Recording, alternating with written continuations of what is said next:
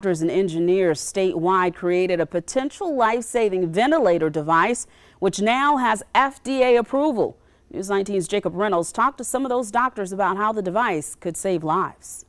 As the number of coronavirus cases continues to increase, an emergency room doctor came up with an idea to help more patients have access to ventilators. Dr. Peter Tilkmeyer explains.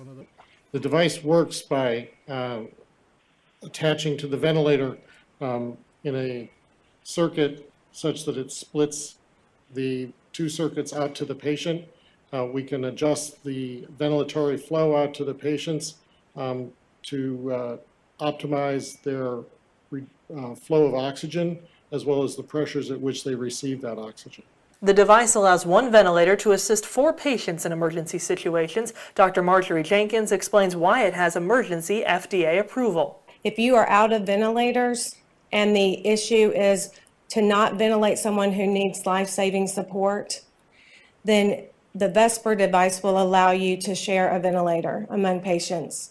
The alternative with this disease, because of the acute respiratory failure that you have, is almost a certain death for that patient. Emergency room doctor Sarah Ferris, seen here, shared the idea with her husband, who is a biomechanical engineer. With friends, they printed a prototype at Clemson, who then shared it with Prisma and the USC Medical School in Greenville for more testing. Dr. Jenkins says rapid approval is usually unheard of.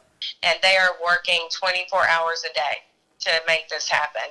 You will never, I don't think I hope never to need or see in my lifetime a 72-hour turnaround for a device approval from the FDA. Prototypes of the device have been sent to New York City, New Orleans, and one South Carolina hospital. In Columbia, Jacob Reynolds, News 19 WLTX. Dr. Jenkins says they'll need clinical data from the first few patients using the device before it can be mass produced. Companies have volunteered to print thousands of devices and send them to areas that are in need for free.